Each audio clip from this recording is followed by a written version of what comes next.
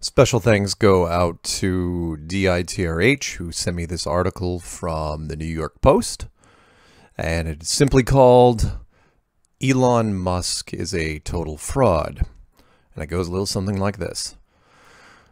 One disastrous tweet has finally revealed Elon Musk for what he is, a fraud.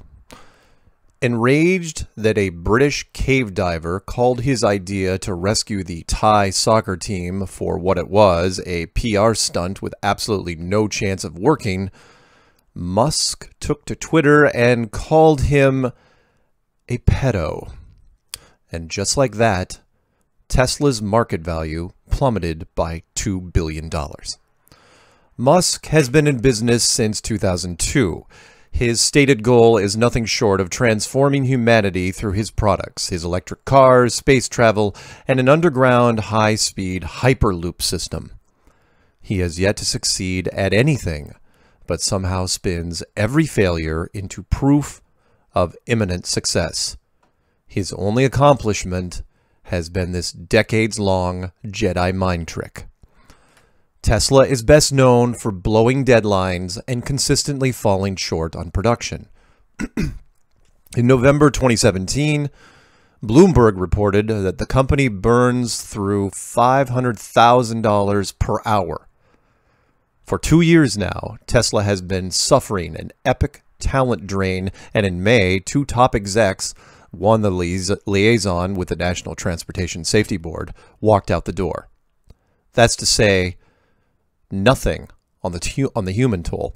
In March, a Tesla driver was killed while test driving an autopiloted Model X, the impact fully decimating half the car. Then in May, the NTSB announced an investigation after 2 teenagers were killed in a Tesla Model S after his battery caught fire following a crash. A similar accident claimed a driver 2 months prior, with California firefighters reporting that the Tesla battery kept reigniting itself days after the smash.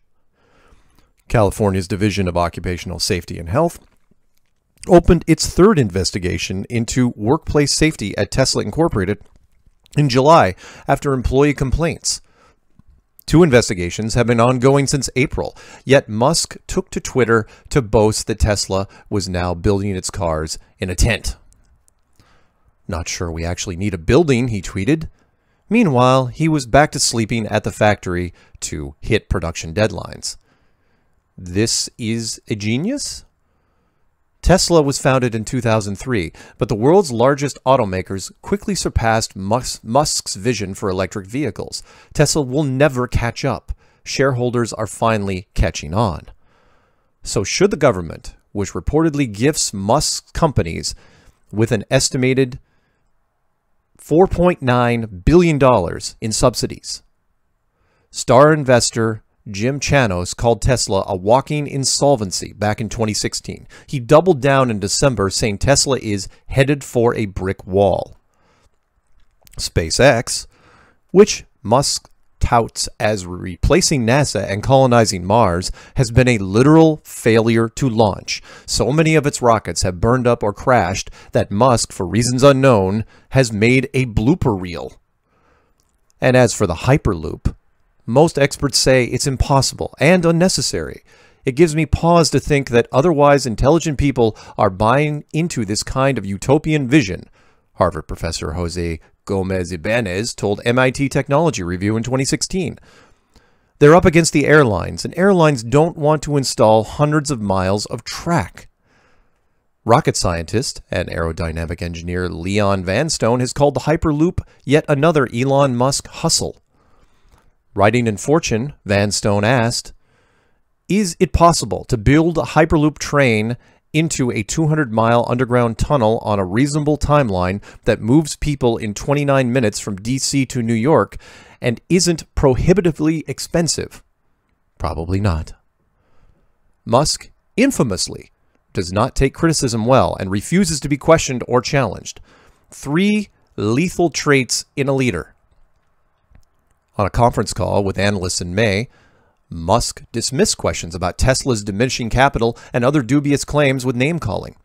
"Excuse me," Musk said. "Next.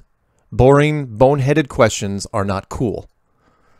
Tesla's stock plummeted 5.6% after that performance. They also dropped 5% after an April Fool's Day tweet in which Musk announced Tesla had gone bankrupt. Elon plays by his own rules, a former Tesla exec told the Washington Post, but I think he underestimates the weight of his own words. Musk's attempts to insert himself into the Thai cave rescue shows he has less intelligence and even less humanity than we realized.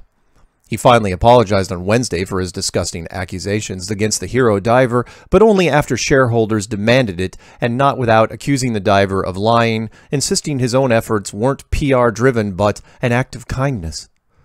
Oh, and that the sub he built was to specifications from the dive team leader.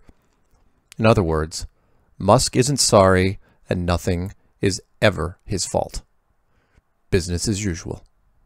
And that's the end of the article. You make your own decisions. Stay flat.